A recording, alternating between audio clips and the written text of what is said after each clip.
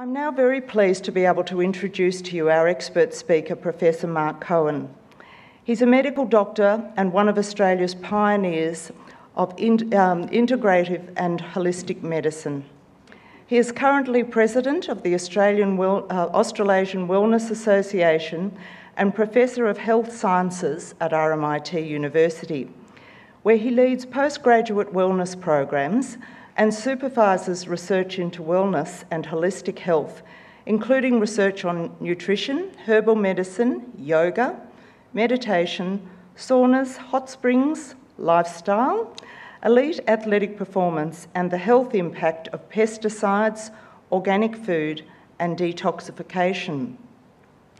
In addition to textbooks on herbs and natural supplements and the global spa industry, Professor Cohen has published more than 80 academic papers and written multiple books, chapters, and articles on holistic health. His impact on the field has been recognised by 4 consecutive RMIT Media Star Awards, as well as the inaugural award for leadership and collaboration from the National Institute of Complementary Medicine.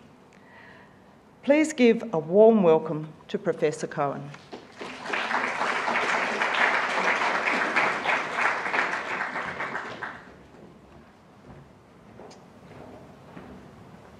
Well, thank you, Linda, for the warm introduction, and for the invitation to come and speak on this nice, cold Thursday evening. And I just want to take a trip down memory. Actually, preparing this lecture took me a trip down memory lane, because I've been involved with integrative medicine for longer than I care to admit, actually. It's nearly 30 years. And, Australia has been a leader in this field. And this lecture that I was asked to talk about is the basics. What is complementary medicine? What works? How do we know that it works? How do we find a good practitioner? So these are the questions I was asked to address in this lecture. And I was giving this same lecture 20 years ago when I was running a centre for complementary medicine at Monash Medical School. So I went back and revised those notes, and not much has changed. I've tried to update some of them, and I've updated the slides, and I've added some more.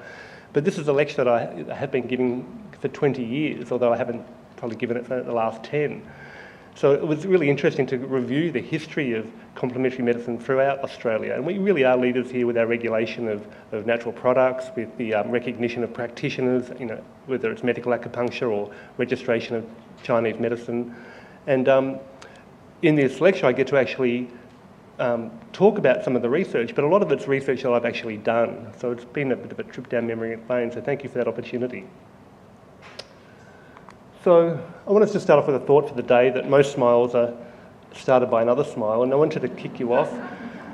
And that's because there's a saying that people won't remember what you've said. They won't remember what you've told them, but they'll remember how you made them feel. So if I make you feel good, there's chances are you'll remember more. But also, in feeling good, you actually turn on the frontal part of your brain, the brain that actually awakens you and enlightens you and stimulates you to actually learn more. So hopefully you're all in a good mood to start the topic. And the question is, what's in a name? Is it complementary medicine, alternative medicine, unconventional, unproven, unorthodox, fringe, integrative, holistic? All of these names are being used interchangeably depending on who's talking and the biases. And I'm not going to get caught up on semantics here. And a lot of the documents, the government documents and the policy documents and the different medical associations spend pages trying to define each of these terms. But I think there's a general understanding that there's mainstream Western medicine, which is what I studied at medical school, and then there's complementary medicine, which is what I studied when I was doing Chinese medicine and learning about nutrition and herbs and lifestyle. And now I'm focusing on wellness, which embraces all of that, and it muddies the waters a little bit. But really, medicine has one aim, and that's to relieve human suffering. That's what we try and do with medicine, or we try and relieve and prevent disease. So really there is only medicine that does this, or medicine that doesn't do this. And if you're an economist, and Ben, you'll appreciate this, that you want to increase QALYs and DALYs. Now, a QALY is a quality-adjusted life year, and a DALY is a disability-adjusted life year. And it's a way that the economists measure life and put a value on it. But it's really the same aim. You want to increase quality adjusted life years, increase people's living without a disability, reduce suffering, relieve and prevent disease. That's what we try to do. And to do that, there's different levels of therapeutic intervention. Starting at the top, procedural, surgery, then we've got drugs, we've got different practitioner interventions, certain products you can buy over the counter, personal lifestyle practices, public health practices and policies, and finally whole planetary interventions, such as addressing greenhouse gas emissions. And as we go down this spectrum, the cost actually reduces, so it's much more expensive to do a procedure where you've got half a dozen people, an anaesthetist, a surgeon, nurses, all focusing on one person. It's very expensive, to pharmaceuticals, which are a little bit cheaper but still expensive, down to practitioners' products, personal interventions, you're getting cheaper, etc. And as you go down, there's also less reliance on the health system, more of a focus on prevention, more a focus on personal responsibility, and much more sustainability. So that's the levels of intervention, and complementary medicine fits in the middle there. So complementary medicine really focuses on what practitioners do, whether it's massage therapists or TCM practitioners that use themselves as the therapeutic tool, products that you can buy at the health food store or the pharmacy, and personal interventions you can just do at home by yourself. That's the realm of complementary medicine. Now, the National Centre for Complementary and Alternative Medicine in the US also classifies complementary medicines according to these 5 different domains. So there's philosophical type treatments, which these are therapies or medicines that have a whole philosophy behind them. So Ayurveda, which is the Indian, traditional Indian philosophy, or traditional Chinese medicine, they have a whole cosmology, a whole semantics, a whole language around their therapies. Shamanism, yoga, naturopathy are similar. There's a whole philosophy about it. Mind-body therapies like hypnosis, meditation, relaxation, biofeedback, self-help. Manual therapies, chiropractic and osteopathy, massage, reflexology, shiatsu, acupuncture. Bioenergetic therapies, things like magnetism or pulsed electromagnetic fields, qigong, reiki, therapeutic touch and spiritual healing, and medicinal therapies, which are things you take orally usually, so herbs and supplements, homeopathy, aromatherapy, and nutritional therapies. So they're the different domains that I'm going to talk about, and I'm also going to talk about how some of them can be blurred. Now, these domains, and it was interesting when the National Institutes of Health in the US set up their Centre for Complementary Medicine, it received in the first year more phone calls than all the other National Institutes of Health put together. There's a great demand of interest from the public, and that's because there is a real promise of complementary medicine. Great opportunities. It's a miracle cure, truly amazing, works in minutes, guaranteed. And because this is a medical student lecture, there's going to be a lot of mnemonics, these little sort of word plays to remember them. And the opportunities created by complementary medicine are efficacy. One, because it can work. Complementary medicines can be very effective. They can also be very safe. They can be cost effective. They can be adjunctive in that you can use them along with any other therapy that you're doing. They can focus on prevention, and we all know that an ounce of prevention is worth more than a pound of cure. They enhance your health, so it's not just about your disease, it's about your overall health. And they enlist the patient's involvement in their own care, which also moves the cost away from the health system, gives self-responsibility, and it actually gives you a more fulfilling life when you're more responsible for your own care. So these are the really significant opportunities offered by complementary and alternative medicines. And the other question is, though, what's in the bottle? What's the miracle cure, the one that's truly amazing that the snake oil salesman will try to sell you? Because there are a lot of unkept promises. And how do we sort them out? And that's what I'm going to try and sort of work through with you. And there's a lot of concerns over CAM use. There's a whole organisation, Quackwatch, that lists all the different therapies. And there are concerns that complementary medicines can provide false hope. They can exploit people for money, get them to spend their hard-earned money on things that aren't effective. That there's potential dangers, both from the therapies themselves, plus the interactions with Western medicines. That there's little scientific evidence of their efficacy, that they actually don't work, and there's no science to say that does work, and they actually might delay the use of more effective therapies. And these are all really legitimate concerns, but I have to say they're not specific to complementary and alternative medicine. These concerns can be levelled at any form of medicine, and I'd suggest before you put anything in your mouth or do any therapy that you see what is the expectation. Is there a real hope or a false hope? How much is the cost? What are the dangers? What is the evidence? And what are the more effective therapies you might try? So that should be these should be sort of little bells ringing for any therapy, not just for CAM. The other issues raised by CAM are that there are deficiencies in conventional medicine. There's a lot of people walking around who've been fully treated by the best specialists and the best doctors and the surgeons and drugs, and they're still in pain and they're still suffering. We don't know everything in medicine, so these people are searching for something. Often there is an inadequate doctor-patient relationship, and that occurs not just with the level of communication that happens, but also the time that's involved with that. That patients often want to initiate their own treatment. They go to Dr. Google, and then they do their own treatment, and that raises issues.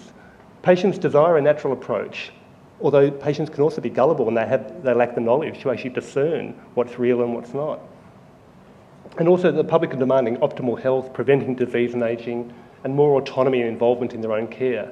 So these are, some of these are good issues. We want the public to be more involved. We want people to have more autonomy and prevent disease and optimise their health. But really, to sort out these other issues, it's challenging. In Australia, we know, and the statistics, these are still old statistics, and I tried to get updated statistics on some of these slides, but some I was able to, some I wasn't. But we know that at least more than 50% of Australians use complementary medicine products. It's probably more 70 or 80%, depending on the data you read. More than 20% of Australians see complementary medicine practitioners. The spending's approximated to about $3.5 billion, and in various times, 4 times the amount of out-of-pocket spending on pharmaceuticals, and that's not because that pharmaceuticals are cheaper. We spend a lot more on pharmaceuticals, but most of them are subsidised, so we pay via our taxes through the PBS. And the other issue is that a lot of people don't tell their doctors. Most people who have been surveyed don't tell their doctors about or fully disclose the complementary medicines they use. And I did some research in the past with one of my colleagues who's now the head of the Blackmores Research Institute. That's Leslie Braun. She was a pharmacist and a naturopath. And we did some research together. And she showed that a lot of inpatient use isn't charted. So patients who are going into hospitals, they have all their drugs on the drug chart and they're all recorded and administered by actually prescribed by the doctor and delivered by the pharmacist and administered by the nurse, and it's all very recorded. But then in the drawer next to their bed, they have their medicines, their herbs and supplements and things they bought at the health food shop that no one's recording whether they're taking it or not. It's actually not charted or used. And it's this policy of, don't ask, don't tell, don't know.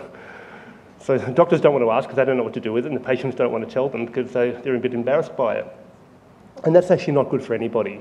The best form of medicine is we have full disclosure, we have a team approach, and people know what's happening. So this is some other research I did. This was published in 2005, so it's a little bit old now. And we did a national survey of GPs, and we asked them about their thoughts about complementary alternative medicines.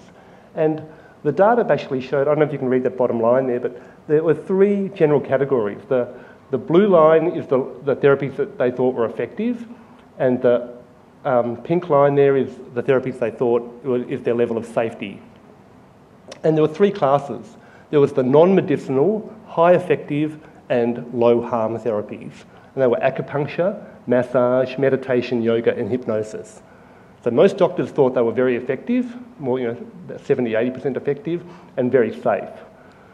Then there was the middle group, which were medicinal or manipulative therapies the doctors thought were moderately effective and potentially harmful. So things like chiropractic, osteopathy, Chinese herbal medicine, vitamin and mineral therapy, naturopathy and homeopathy. So doctors weren't as sure about them. They thought maybe they can be harmful, and especially because a lot of doctors don't know about the ingestible complementary therapies, and they can often interact with drugs. And that's always a warning bell, because often it's not the complementary medicine that's causing the problem, it's the enhanced toxicity of the pharmaceuticals. And there's a lot of interactions there we have to be careful about. So doctors were a bit more cautious about this group. And finally, there was a last group which were considered esoteric. They weren't harmful, but they're not really effective either. And they were things like spiritual healing, aromatherapy, and reflexology. Now, this is just doctors' opinions. And it's interesting, when you look at this group, it really depends on the therapy and how you sort of market it, because something like massage, which was considered very effective and very safe, a lot of massage therapists actually practice aromatherapy or Reiki or reflexology. So, doctors didn't really know much about this esoteric group, but they considered them sort of harmless, and if patients want to try it, it's probably not going to work, but why not? So that's just to give you an overview of the landscape at least 10 years ago of what doctors thought about CAM therapies. And there are significant professional barriers between doctors and complementary therapists, and I've sort of been on both sides of that debate, and often I like to consider myself as a bridge there. But there are significant philosophical and conceptual differences.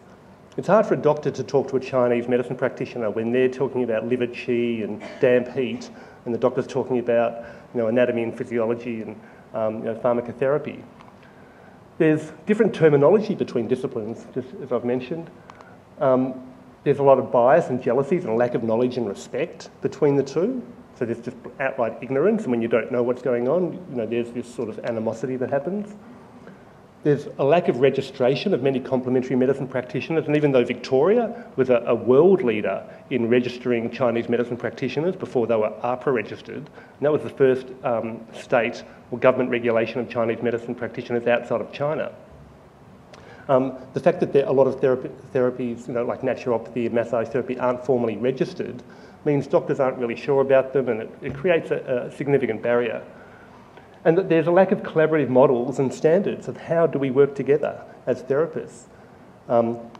There's issues of vicarious liability. If I refer to a complementary therapist and they do something wrong, as a doctor, am I blamed? And there's precedents that say maybe that's the case. So there's a lot of uncertainties between these two divisions of Western medicine and complementary medicine. And certainly, and very importantly, there's different funding models. Doctors, we get to access Medicare, although that's been chipped away at over the last 20 years. But complementary therapists are appealing directly to the public. And there's a whole different funding model of who can afford and what can they afford and how is it subsidised. And I'll talk about that a bit later. Now, one of the big questions I get asked all the time is, how do you choose a good practitioner? And often I just say, people often get the practitioner they deserve. Because it's really hard to say who is going to be right for you. But there's some general principles you can follow. One is the philosophy of the practitioner, if they mesh with your own personal philosophy. And we all have our biases, that would make us go to either a Chinese practitioner, or an Ayurvedic practitioner, or a yoga, or a naturopath. So we have our own philosophy that guides us. Then we have recommendations and rapport.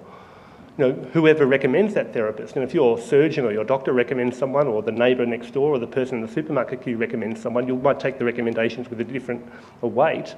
But recommendations are often, word of mouth is a very strong indicator or motivator to go and see someone. And then when you've seen them, the rapport that you have with the practitioner, it's really important, no matter if it's your doctor or your complementary therapist, that you're able to speak to them. You actually have a good rapport, and you're able to connect with them and share your life and your issues so they can help you.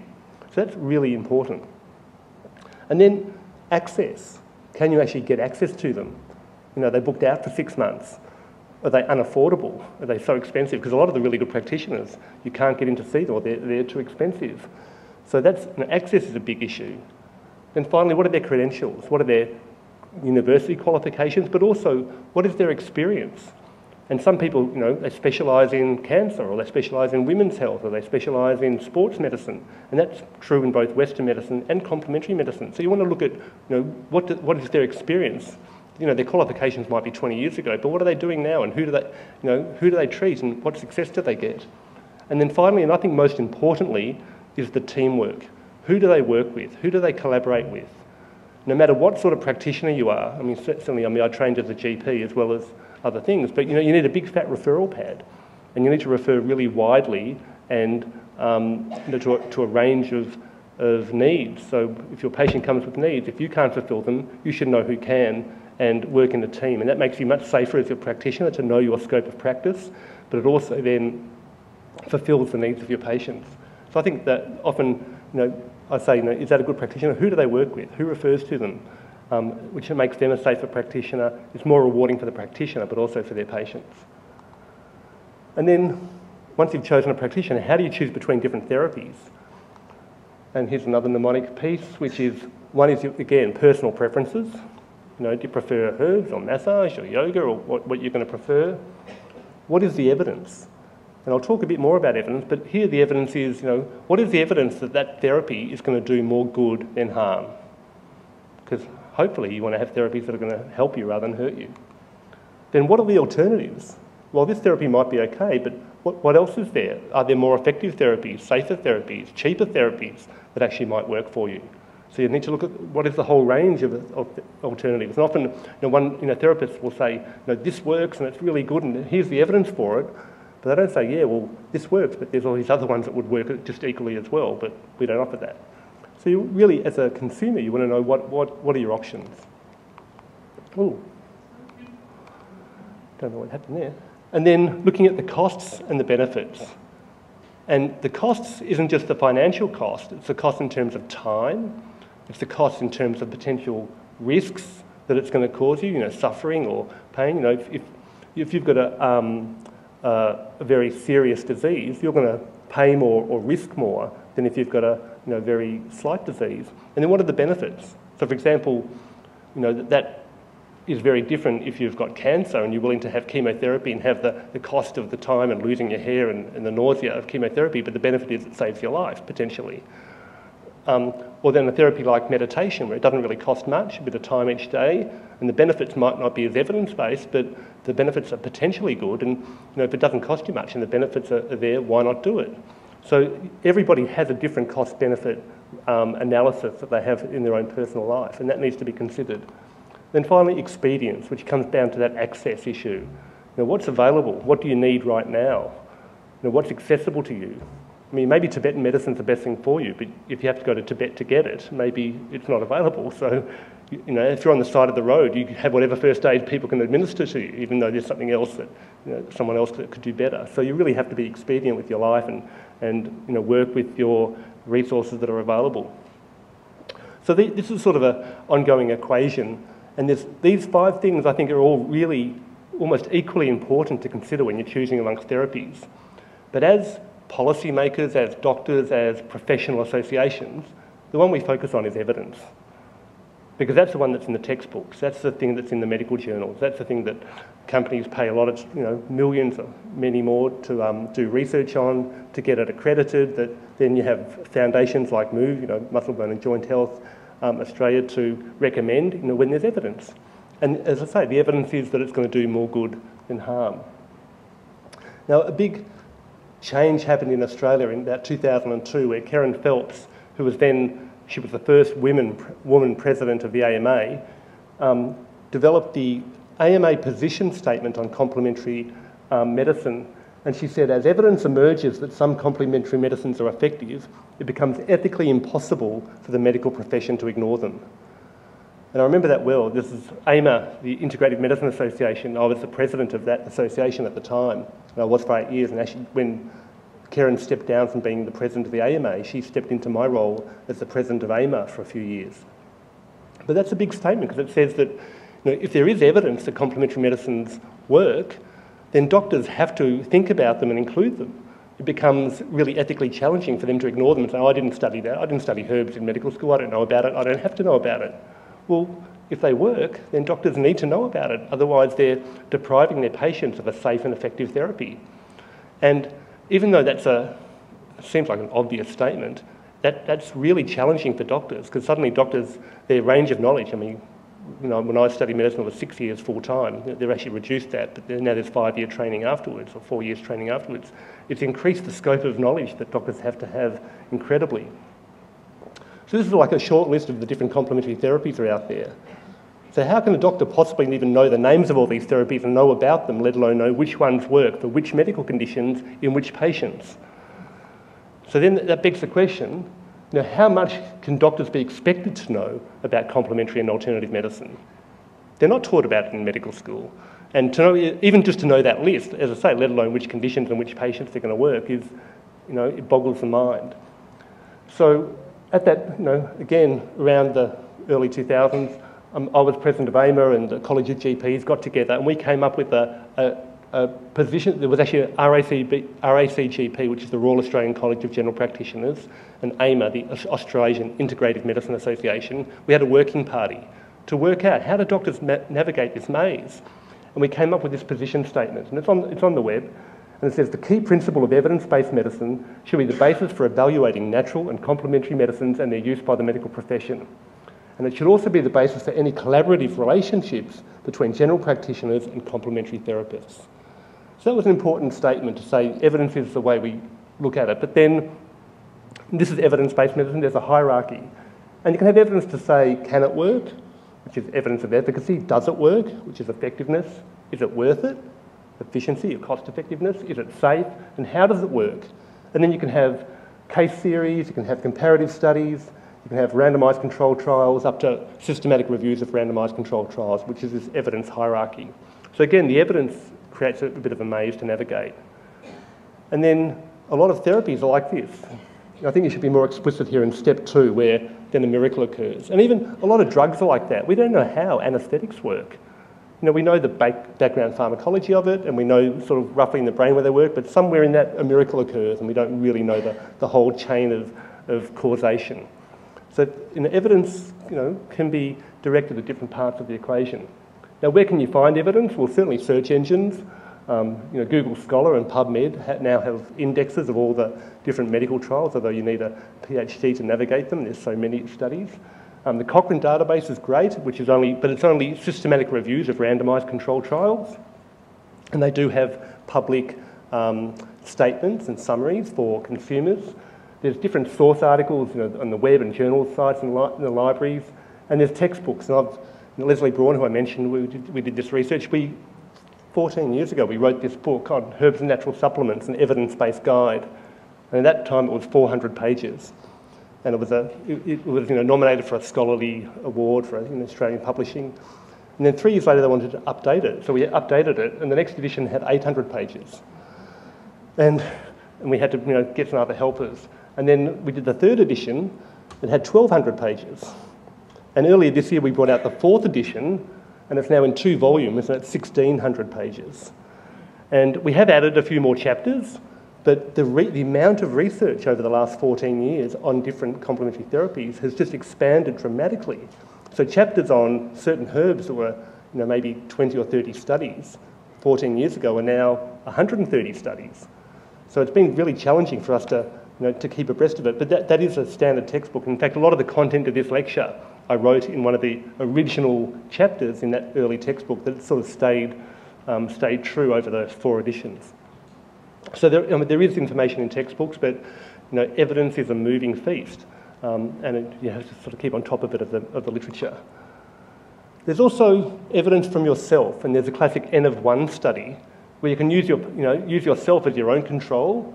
You can define the treatment goals. You can make a journal and assess the success of that treatment, and then you can blind or double blind the treatment, so you can have different medicines that you don't even know what you're taking, and then record your pain, and then do the next one in association with your practitioner or doctor, and work out, does it work for you? Because ultimately that's what's important. It doesn't matter what happened in a controlled trial in some other country in this population where they excluded people on multiple drugs, they excluded pregnant women, and they excluded people with complicated organ system disease.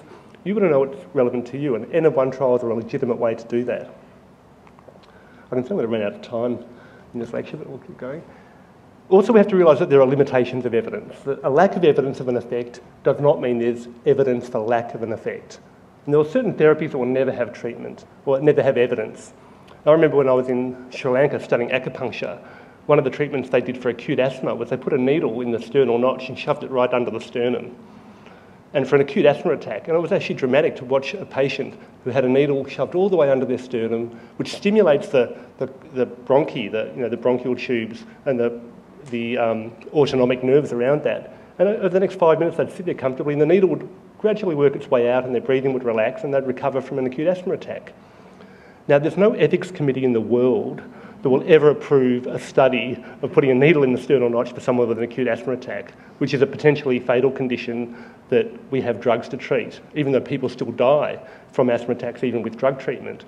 So that's never going to have evidence. It doesn't mean it doesn't work.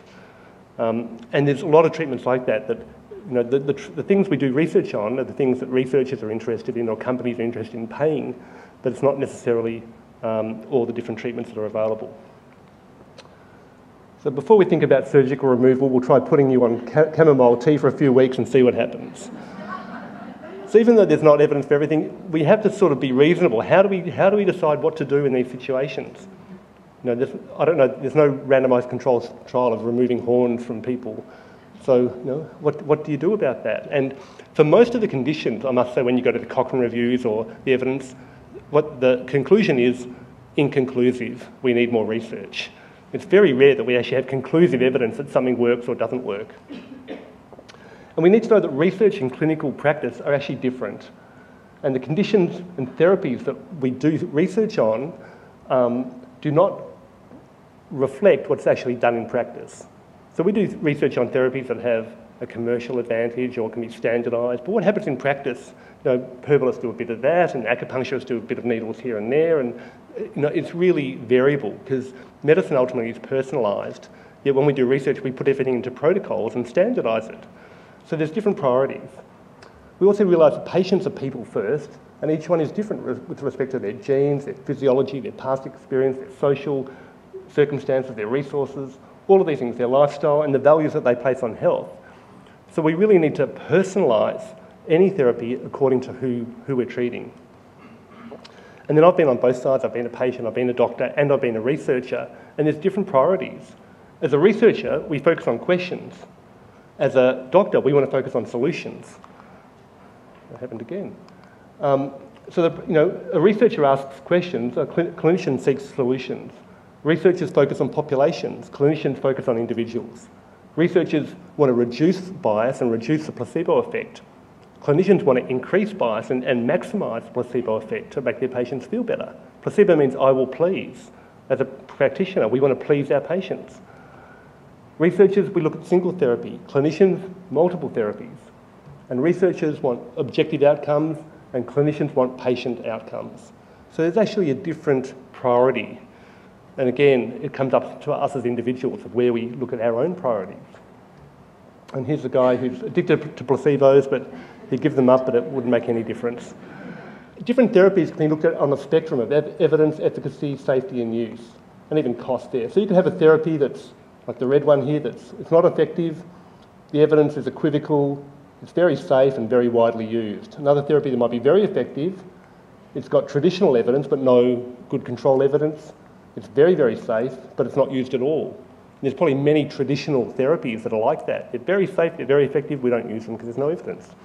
And there might be other therapies, such as this yellow one, where it's very effective, or it's highly effective, highly effective, good evidence, but it's not very safe. It's actually quite unsafe, but it's still widely used because we have evidence and it's effective. So any therapy can be looked at in these spectrums, and we have to do that assessment for ourselves with everything we look at. So I'm making it more complicated for you, aren't I? You thought this would give you the answers. I'm just giving you the questions. You have to find your own answers. And this is another little assessment. So the efficacy and safety.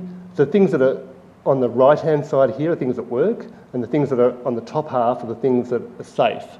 So the things that work and safe you want to encourage, and the things that don't work and are unsafe you want to discourage. And then you want to tolerate and reassess the ones that they're safe but they might work. And you want to discourage and reassess the ones that are unsafe, even though they could work. So there's another matrix of looking at different therapies. But really, complementary medicine has a different approach to conventional medicine. And this is where I sort of made a turn in my career about 16 years ago, where I'd been a medical doctor working at Monash Medical School, and I was the alternative doctor amongst the conservative medical establishment there. And I was invited to go to RMIT and head up their department of complementary medicine at the time, which was osteopathy, chiropractic and Chinese medicine. So I became the conservative medical doctor amongst the alternative doctors. And I'm still at RMIT now, we're now School of Health Sciences.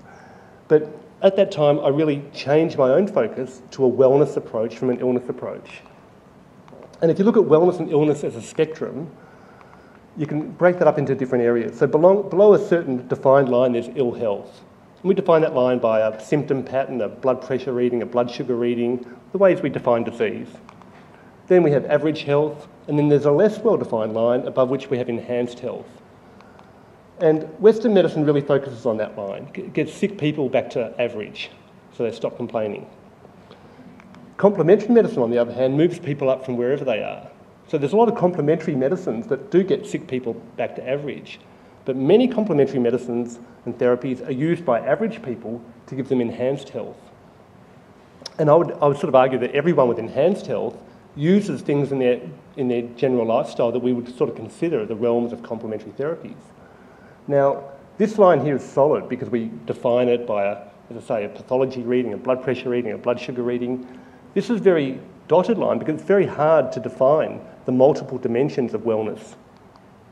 But what we do know is the higher up you go, the greater your resilience, the greater your flexibility of response, and also the further you've got to fall. So being high up on this spectrum is the best prevention. It's also the most fun. You can do the most with your life when you're very well, when you've got a lot of ability to respond. And there's certainly things that bring us down. We call them the stressors, you know, ageing and accidents and financial stress and personal stress. We all have them. What we don't focus on enough, I think, is the blissors, the things that move us up, the things that give us, rise us to enhanced health. And ultimately our life is a balance. Where we end up on this spectrum is a balance between the things that pull us up and the things that drag us down, and that sum total depends on where we sort of float in this area here. But wherever we are, there's a central axis.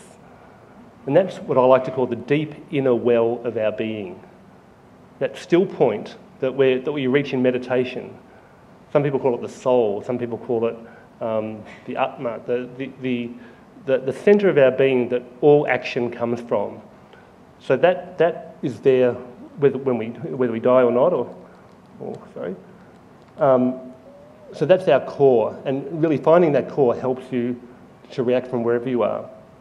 There's a lovely story about Swami Satchidananda, who's a yoga guru, who was asked about the difference between illness and wellness. And he went up to the lecture and just drew a circle around the I in illness and the we in wellness and went and sat down. And it really is that. When you're sick, it's all about me. It's like, what treatments do I need and what therapists can I have? When you're well, it's about we. What can we do together? What can I contribute? What can I give? And it's very outward looking. And it's a shift in focus that's actually really rewarding. And this is a model that I developed 20 years ago at the Monash Medical School when I was talking about complementary therapies. It talks about the 5 activities that complement health. That's stress management, exercise, nutrition, social spiritual interaction and education. As you can see, it makes sense. You can't argue against that. But also, you can do any of those things and you'll enhance your health. You'll move up that spectrum. And any of those things can also be added to any other therapy that you're going to do. So they literally complement other therapies and they complement your health. But all of those things need to be done by you. Because as a doctor, I can't manage your stress. I can't exercise for you. I can't eat for you. I can't interact with nature or other people for you. I may be able to educate you. In fact, the word doctor comes from the Latin docere, to teach.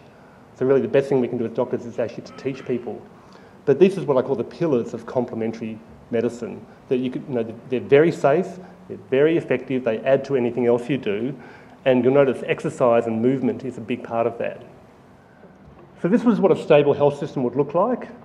Wellness activities on the bottom, general care, acute care and intensive care, and you'd spend most money on wellness and at least on intensive care. It's a great idea.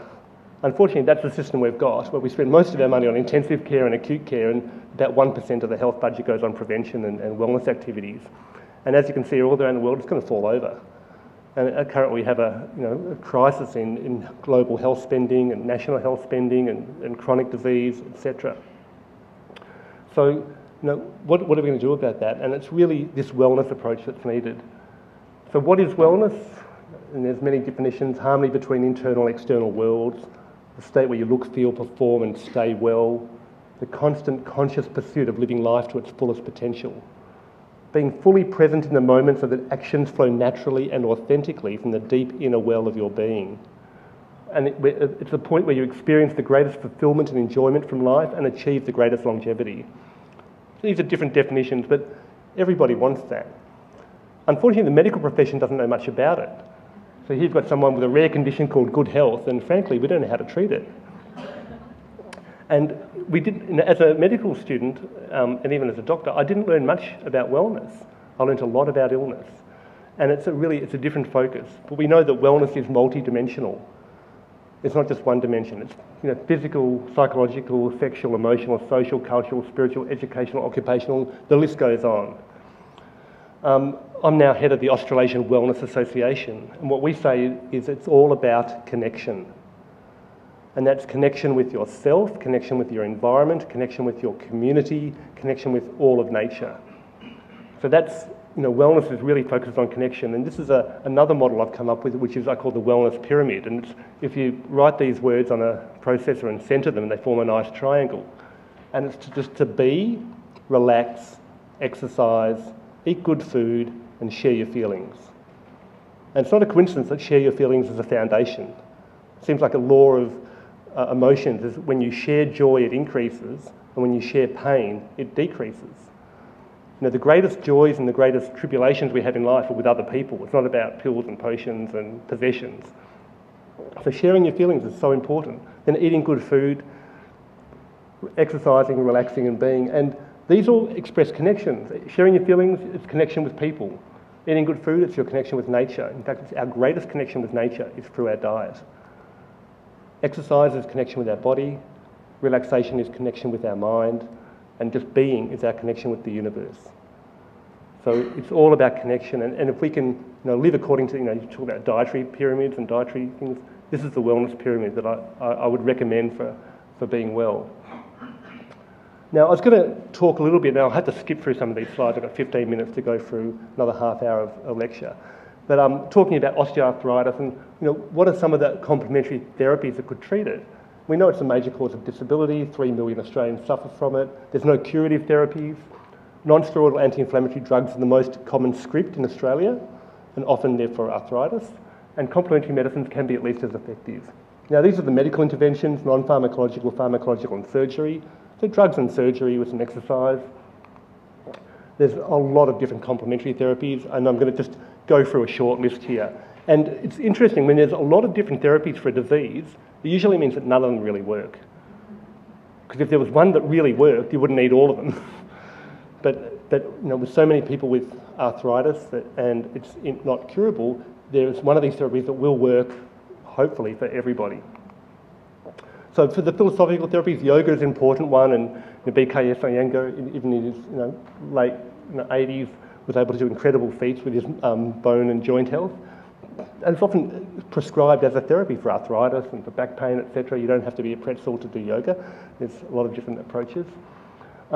Nature care is really important. Just being in nature. And there was a Victorian report, Healthy Parks, Healthy People, that actually came out and said access to nature plays a vital role in human health and well-being and development that has not been fully recognised, and that the positive effects on human health, particularly in urban environments, cannot be overstated. Our connection with nature is so important. And that's the whole nature care that is the foundation for naturopathy. And another therapy that I really love, and getting into hot water, is hot spring bathing or balneotherapy. And we happen to have a magnificent facility in Rye, an hour drive south, the Peninsula Hot Springs. And we know magnesium is very well absorbed through the skin.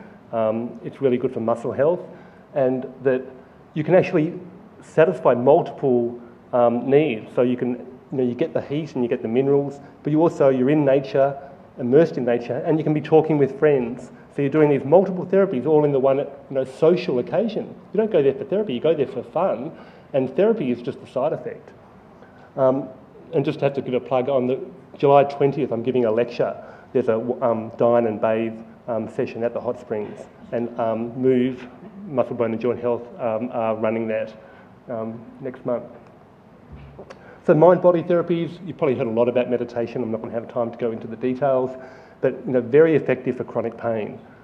And in mind-body therapies, they all aim to achieve this state of flow. And this Mihai Csikszentmihalyi, he's a very famous psychologist who has been researching flow states for many decades now. He calls the flow state a joyous, self-forgetful involvement through concentration, which in turn is made possible by a discipline of the body. So a flow state is when your mind and your body are meshed in a single activity. I'm going to go through this very quickly. And roughly, we all have challenges and we all have skills. So when our challenges are really high but our skills are low, we're really anxious.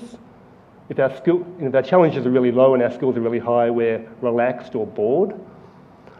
And when our challenges are really high and our skills are really high to meet them, we achieve this flow state. And that's because when you're up here, you don't have any capacity to worry about the past or fret about the future.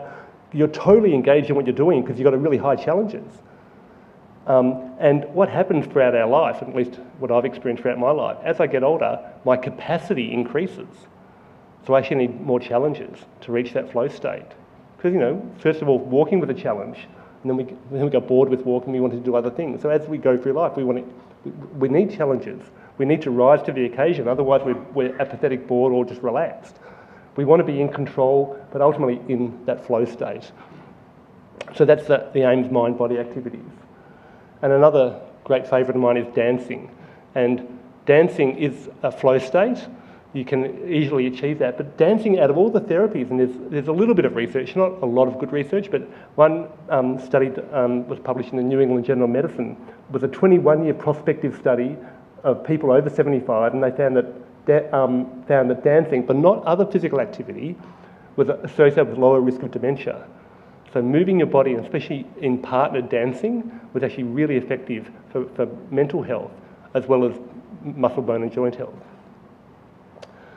Manual therapies, we can talk about massage. This is actually a systematic review that I was involved with of all of massage therapy. It was done by myself and a colleague, Kenny Ong. And we did a whole systematic review of massage therapy for different conditions, and there was limited evidence for massage therapy for musculoskeletal conditions, acute low back pain, neck, arm and shoulder fibromyalgia pain, juvenile rheumatoid arthritis, myofascial pain, knee osteoarthritis, temporomandibular joint dysfunction. And it's interesting because these were randomised controlled trials, and it's really hard to do randomised controlled trials of massage. I mean, placebo massage is not that easy to devise, and there's not a lot of money to pay for randomised controlled trials of massage. So this systematic review was interesting. There was quite a bit of research that was done, and it's very effective. But then massage is about touch, and I said before, it's all about connection. Well, touch involves physical connection and mechanical forces. Sure, you move blood around and lymphatics around. It's also about sensation, pain and pleasure, but it's also about emotional connection, intimacy, empathy. There's an exchange of information that happens. Communication and presence is transferred through touch. And then there's also an energetic exchange. Heat and electromagnetic radiation, and even subtle energies gets transferred through touch. So there's many things going on when we touch other people. And in fact, touch is the only sense that we have as humans that if we don't have it, we die. Like if a human infant is not touched, it will literally die. Yet, you can live happily without your ears or your sense of sight or smell, etc. So does the doctor hug? And this issue of touch and skin hunger, and this is a great quote here, hunger, that's what it feels like, a craving for human contact, an aching need to be touched by a compassionate human being, be it a hug, a warm hand on an arm, or a gentle back massage. However, unlike belly hunger, skin hunger doesn't rumble for attention. It may even masquerade as depression, hallucinations, moodiness, anxiety, irritability, boredom and pain, and many other symptoms or states of mind that can be mistakenly attributed to disease or physical conditions. Now, we live in a very low-touch society. You can get arrested for touching someone the wrong way. You can get fired from your job for touching someone the wrong way. We have all these taboos and codes around who can touch, and massage therapists and doctors and other therapists literally have a license to touch. Yet touch is, we need it all, and very often we suffer from skin hunger. And especially people with mental illness, often the elderly, and strangely enough, often adolescents are starved for touch. And it is so therapeutic. So, manual therapies, just the act of touching can be really powerful.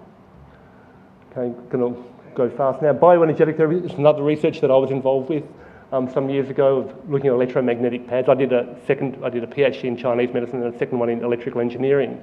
And this is the results from the research we did where I still feel bad to this day, we almost crippled people.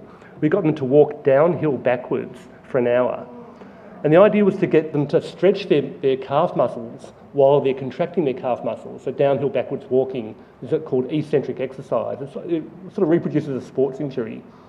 But what happened, and you get this what's called delayed onset muscle soreness.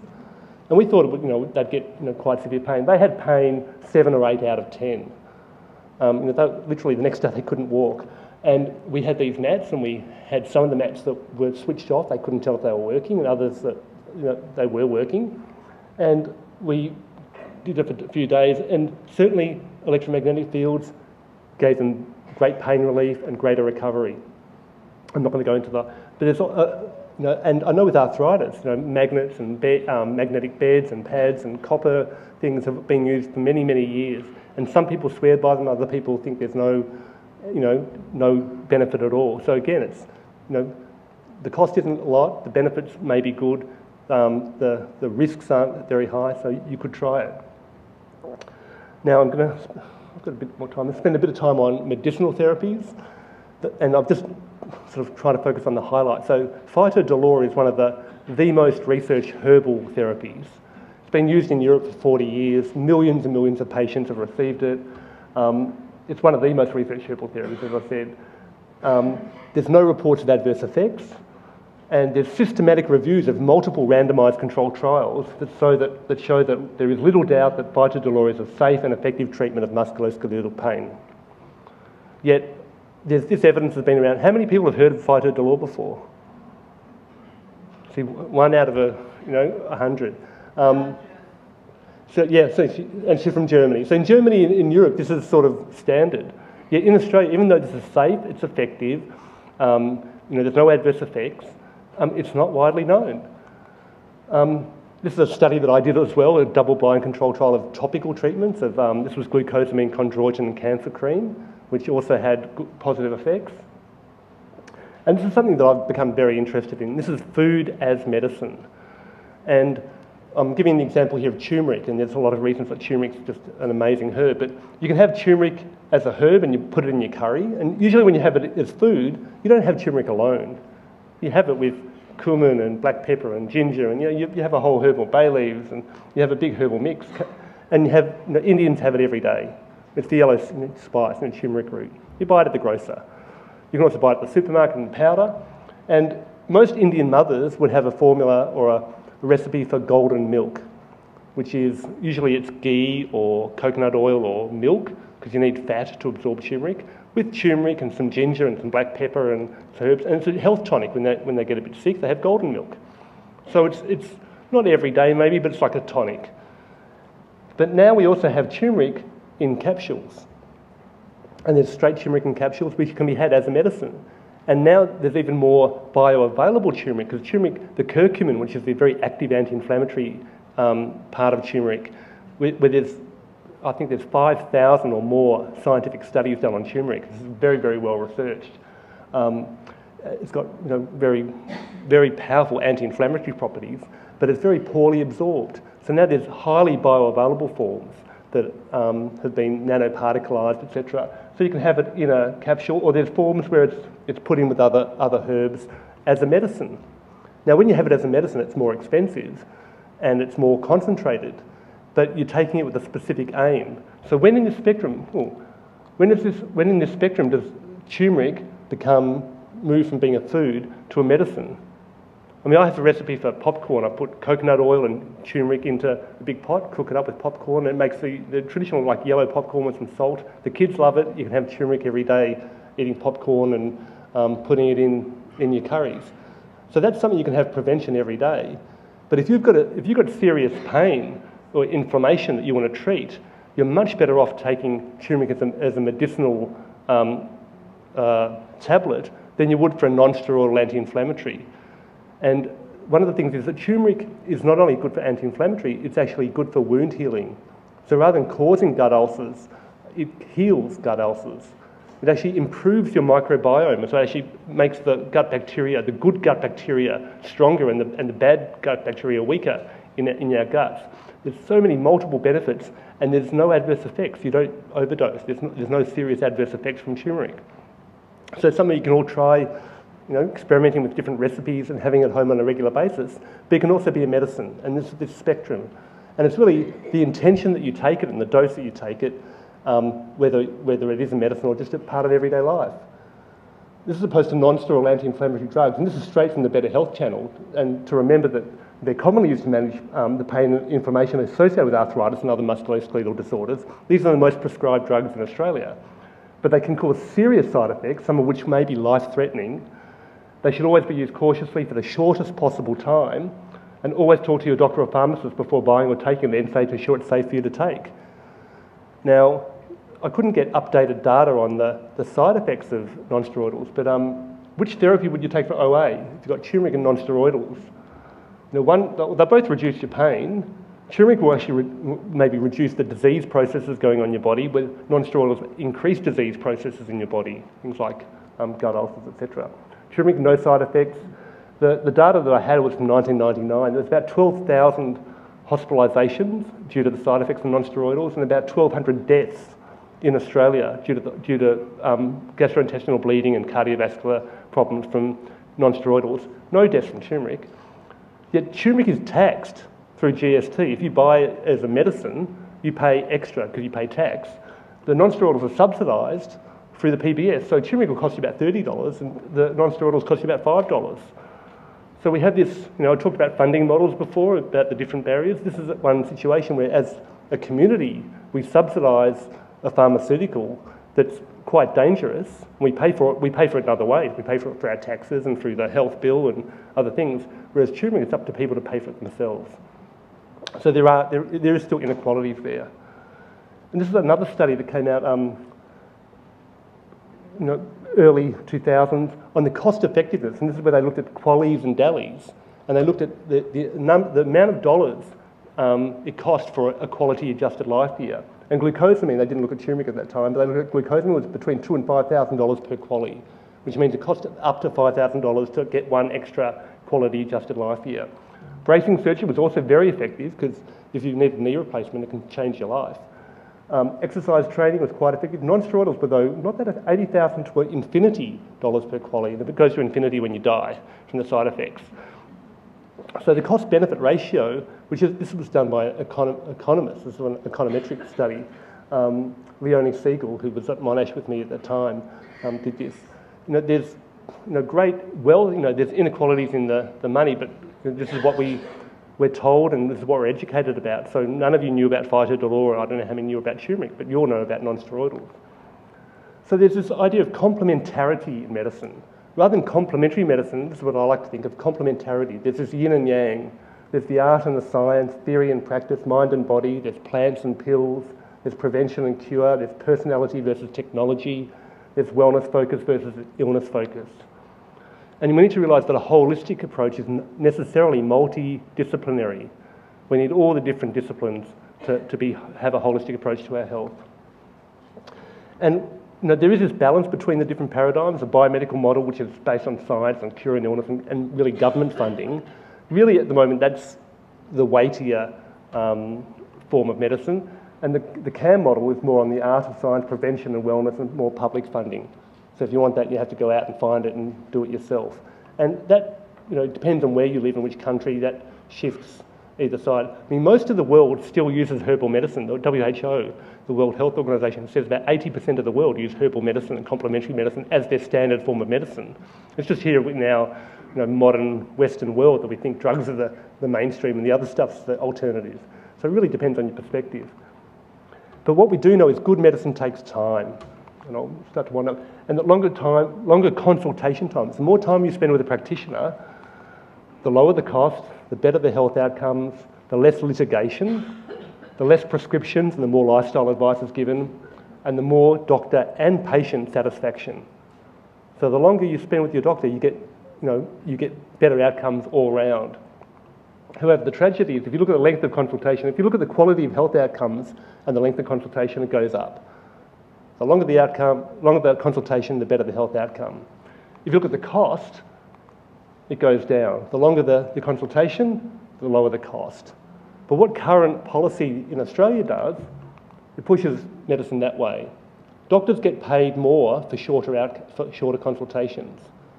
So what we're actually, through policy, through incentives, we're pushing people towards high-cost, low-quality medicine. And that's an issue for all of us, because we all pay for that either directly through our own pain and suffering, or through our taxes, or through the pain and suffering of our families and our communities. So there is serious inequalities that need to be addressed. Now, this is not about complementary medicine or Western medicine, or this is the way the rebates are for Medicare and often how medicine's funded. But at the moment, as I say, we pay practitioners more for shorter consultations, and we penalise them for long consultations. And that's the opposite direction for the evidence. So just to wind up, there's some factors to consider regarding complementary therapies. Now, they're generally used as complementary rather than alternative to conventional medicine. There's generally insufficient evidence to strongly recommend or avoid a particular complementary therapy for most conditions. It's very rare that there's definitive evidence one way or the other. It's best to be open and honest and acknowledge that there's still much we don't understand about potential benefits of many therapies. And that many therapies have a long tradition, and an individual search for other approaches may be an important part of their personal growth. So when people try mindfulness, or they try yoga, or they try massage, that's often part of their own personal growth. And it shouldn't just be focused on just trying to fix this disease, an outcome. And it's really look at the people as whole people.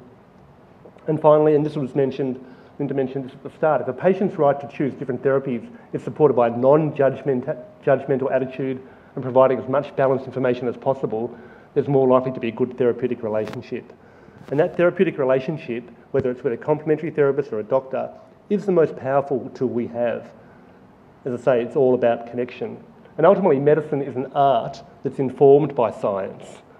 So don't let people say medicine is a science, because the science changes. It used to be leeches were the best science we had.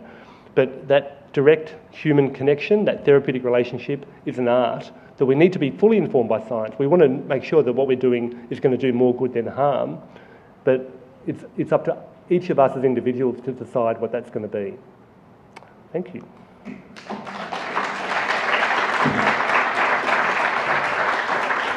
Thank you, Mark. That was good. Thank you, Mark. That was great. Now we're getting microphones being put at either side. If you've got a question for Mark, please make your way to one of the aisles to ask a question. Now, as we do that, I'd actually given Mark my question beforehand, but after seeing his talk, I'm going to now ask him a different question.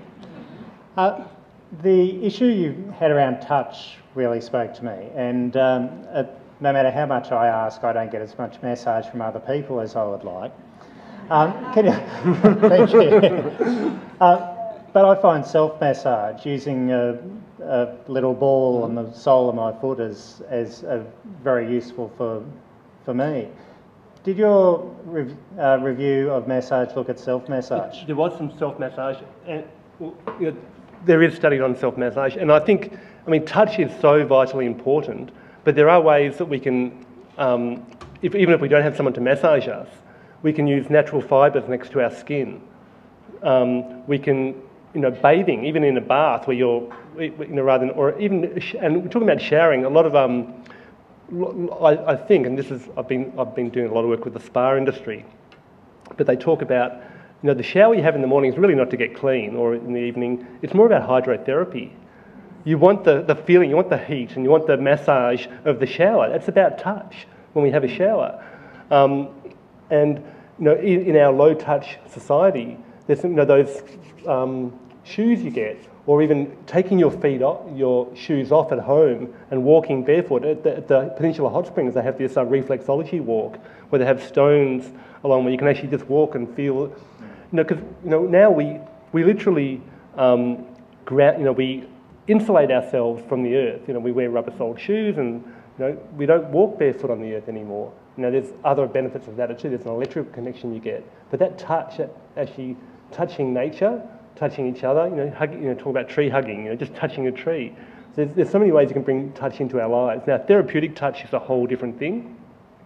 There's also self-massage, which that's a whole journey where you can study that, because there's different acupuncture points and different points in the body we can stimulate or tap or massage for different conditions. So it's You know, when you've got one of these human bodies, we didn't come with an instruction manual, so we need to learn about it as we go. And I'm amazed. I do a practice called 5 Rhythms Dance, which is a free dance practice. And at 52, I'm still finding new ways that I've never moved before. You know, that ways my body can move that, well, I've never done that before. So I think, you know, we need to keep on stimulating our bodies. And I mean, as I say, touch is one of the most basic and often ignored senses that we have. Thanks for your question. I'm still struggling to see people move to the microphones, so... Hi. Thanks very much for the speech. Just as a point of clarity, non-steroidal, are we talking Panadol and ibuprofens? Yeah, non-steroidal are the things like ibuprofen. Yeah. Panadol is paracetamol, which is a different class. Sure. So, and in fact, I was staggered at I was at the service station, you know, paying for my petrol the other day, and in front of me there's this whole wall of sugar, and then I looked to the right and there was a whole wall of non-steroidals. There was all the Nurophens and ibuprofens and all the different, you know, over the counter. Now, you know, 20 years ago they had to be prescribed, and now there's lower dose that are over the counter. So there are different classes of analgesics. So yeah, the ibuprofens and the Nurophens, they're non-steroidal anti-inflammatory drugs. Panadol, Panadine, they're either paracetamol and codeine combinations. And which the second part of what I was going to ask you about. Logic, and I may be completely wrong here, seems to me that if you're going to take something like that for, say, neck pain or joint pain or whatever, that drug is going to affect all sorts of elements of your body, your liver, your kidneys, you know, the little toe you might also have in pain, and et cetera, et cetera. So if you've got a pain in a specific area, let's say your knuckles from arthritis, wouldn't it be better for the entire body if the solution that you were using was localised, as in a topical treatment, because you're not therefore poisoning your toe or giving your kidneys trouble? Is that a reasonable assumption? Well, preferably you don't poison any part of your body. So you say taking curcumin from turmeric, that stimulates every part of your body, so that, you know, it's got positive side effects as opposed to negative side effects. So it helps prevent Alzheimer's disease and helps prevent, you know, cardiovascular disease and cancer and diabetes. So it's got all these positive effects.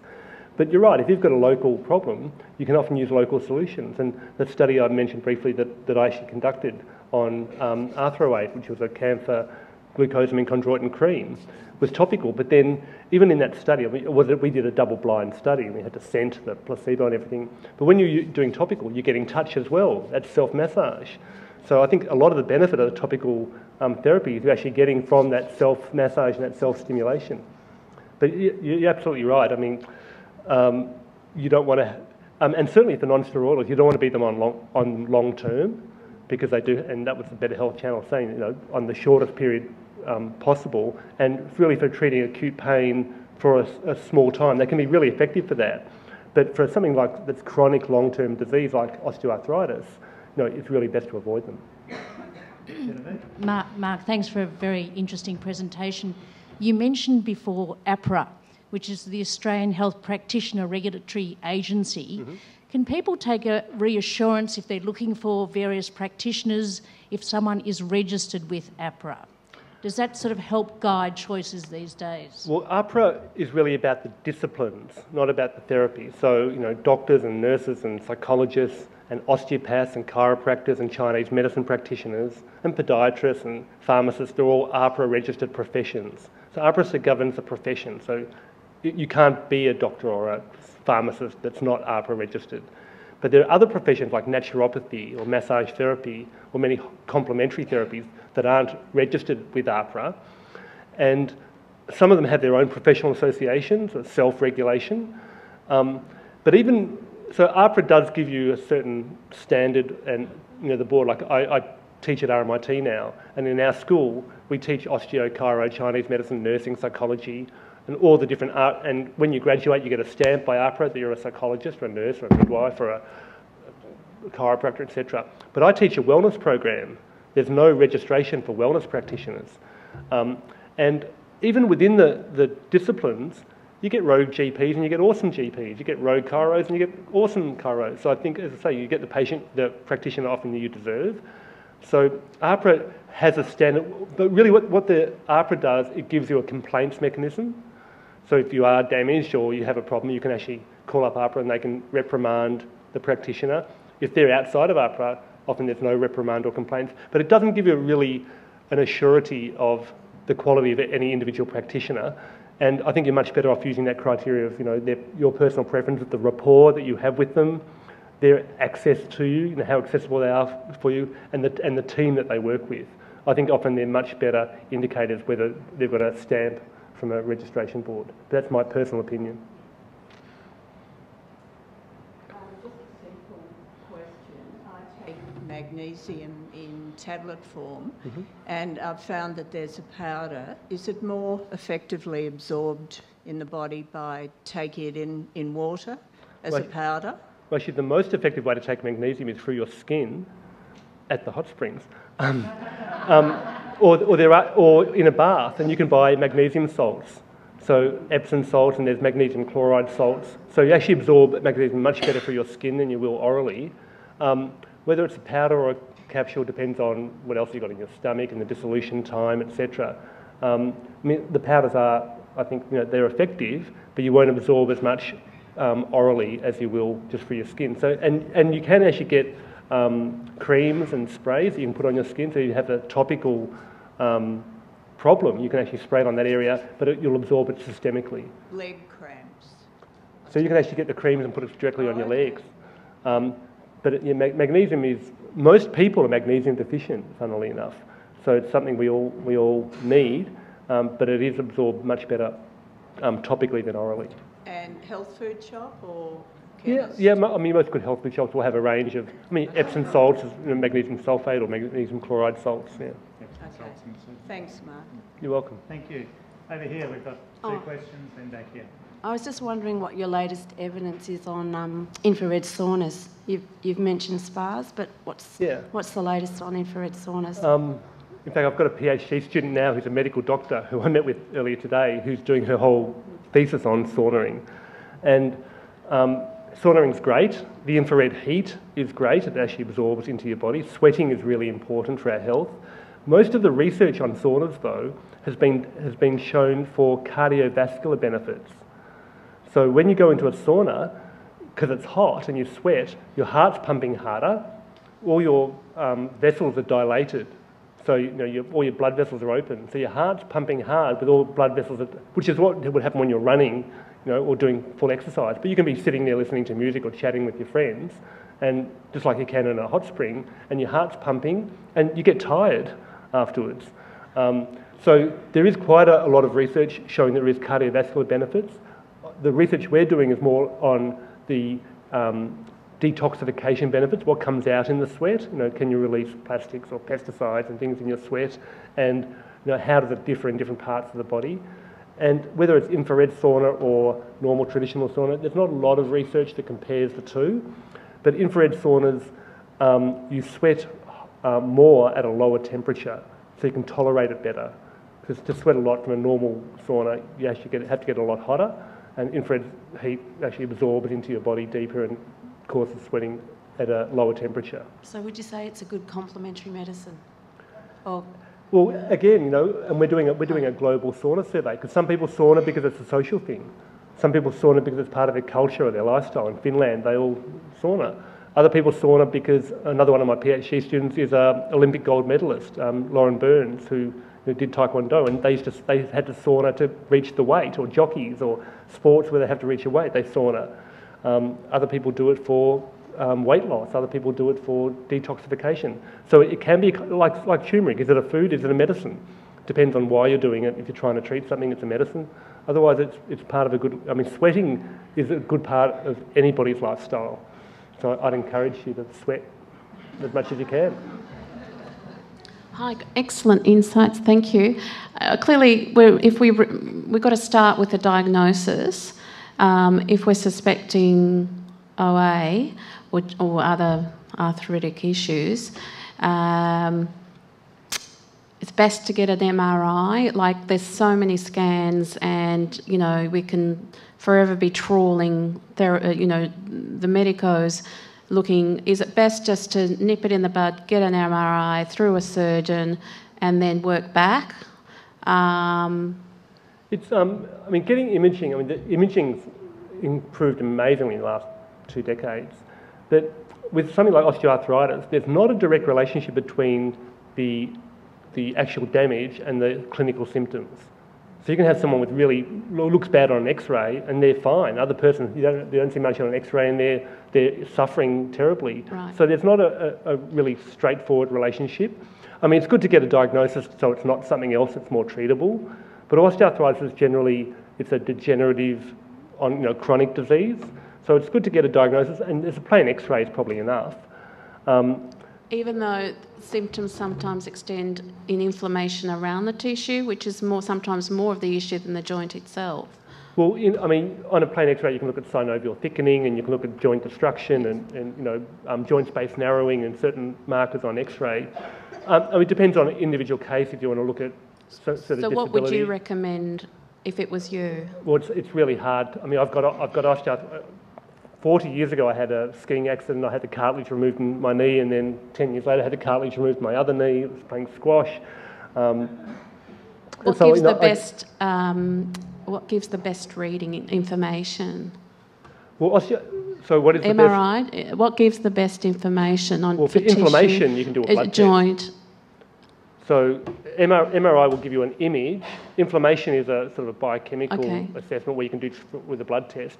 But it really depends on the joint, and if the question then comes, do you need to replace that joint or not? Arthroplasty or to see how much cartilage has disappeared. Again, I don't. It's not so important to see how much is there or not, because it's what's more important is how you feel and what you can do, and that's not necessarily related to what you see on the image. So the question is, as a preventative, if I want to try and nip in the bud anything that's going to further kill the cartilage, as a preventative, I've got to start with some do's and don'ts.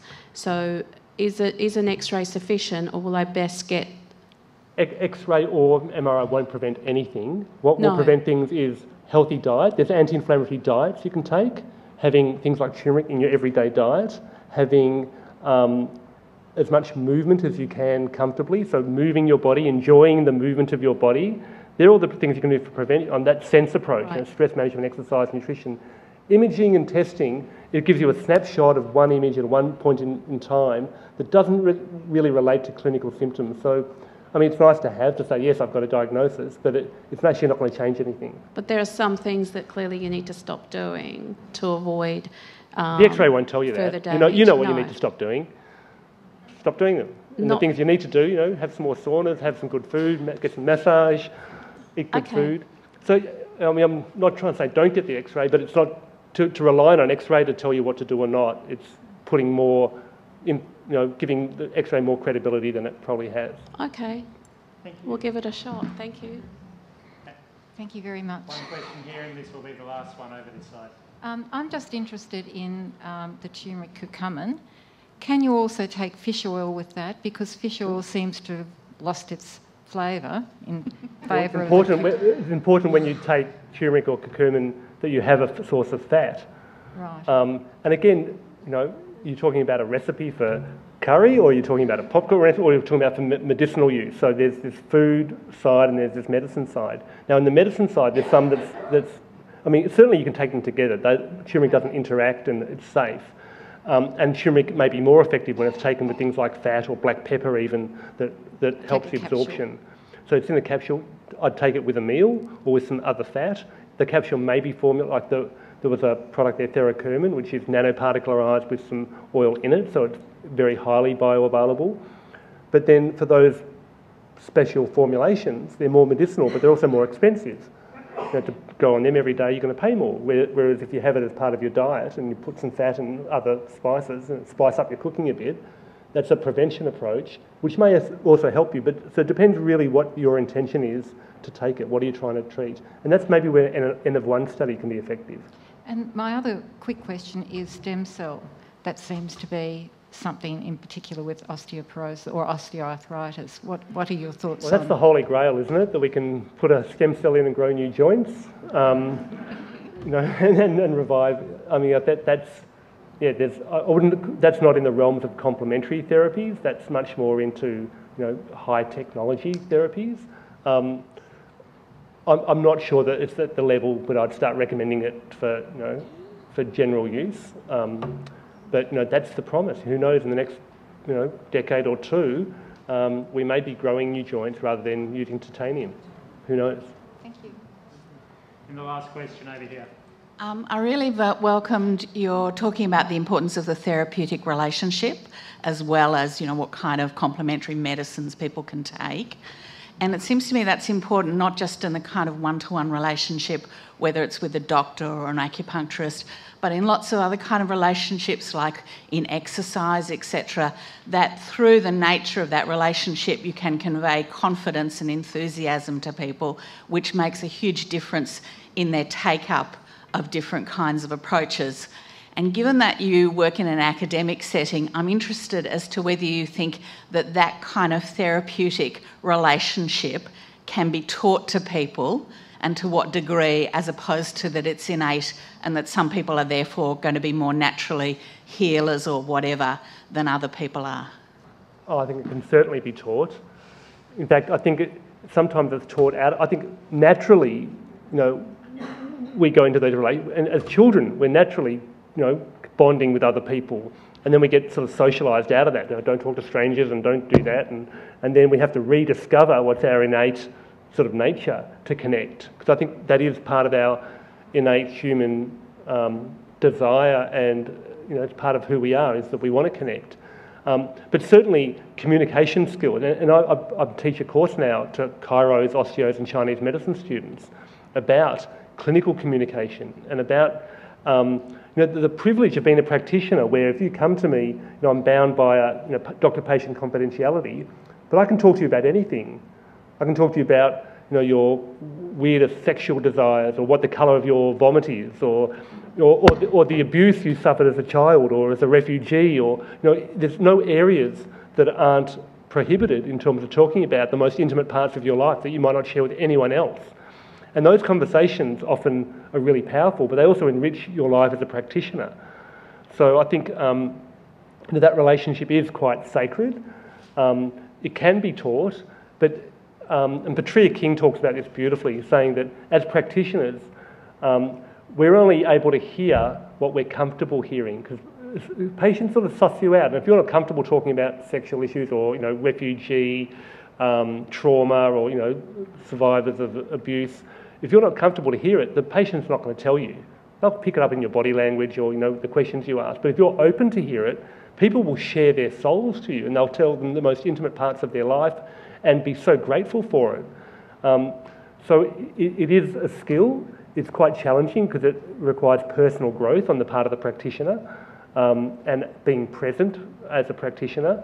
But as I say, it's I think it's the most potent thing we have as practitioners, is who we are rather than what we necessarily do. Thank you, Marc.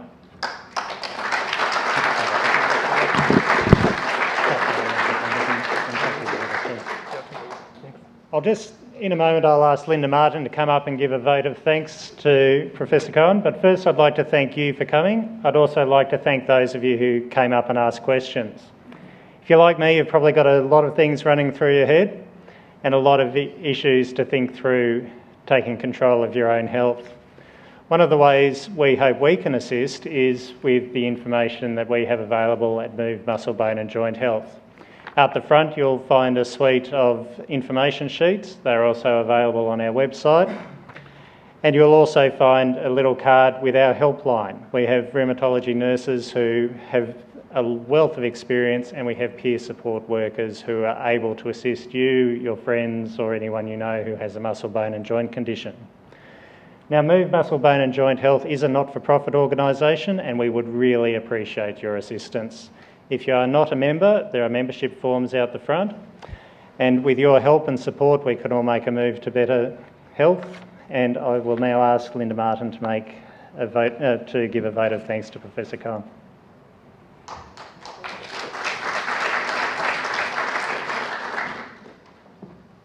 Well, I hope you all feel good after Professor Cohen's presentation tonight. Very informative and engaging. And I guess we're all going out to a disco afterwards and going to go home and give someone a hug. I was very interested to hear that Australia's been a leader in this area, for example, in the recognition and registration of practitioners, although there's obviously a few areas that he mentioned where we have to make a move to be at the forefront rather than running behind. He reminded us that medicine has one aim, and that's to reduce human suffering. That's very much in line with the purpose of our organisation MOVE, which is to make sure we improve the quality of life of people who have muscle, bone and joint conditions or people who are at risk of developing them. I think we do need to sort out the kept and the unkept promises that you talked about, and evidence associated with all sorts of medicines, be they complementary or traditional.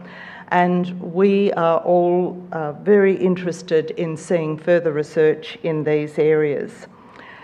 Recent research that we've done has demonstrated clearly the interest our consumers have in complementary therapy.